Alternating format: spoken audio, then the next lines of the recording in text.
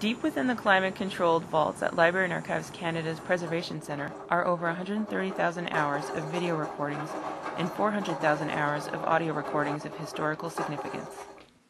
Library and Archives Canada is mandated to preserve and to make accessible these recordings to current and future generations. The ability to preserve older video and audio recordings is threatened because much of the playback equipment that is required to access and copy content is no longer available. Finding the parts and expertise to maintain this equipment is becoming increasingly difficult.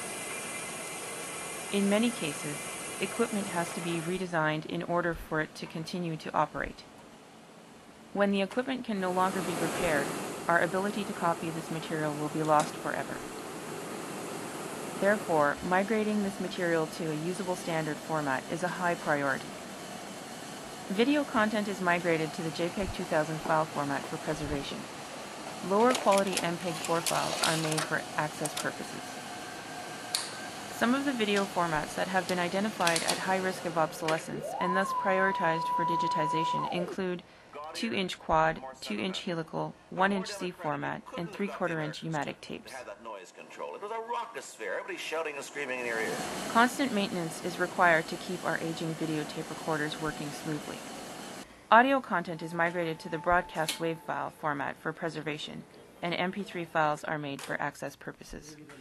Some of the audio formats that have been prioritized for digitization include cassettes, reel-to-reel tapes, and acetate discs.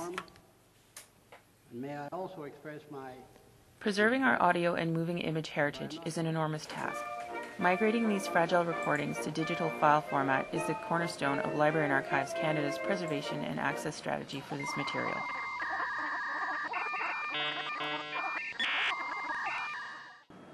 The benefit of this strategy will be unprecedented access to the material from anywhere for students, researchers, and the general public, now and into the future.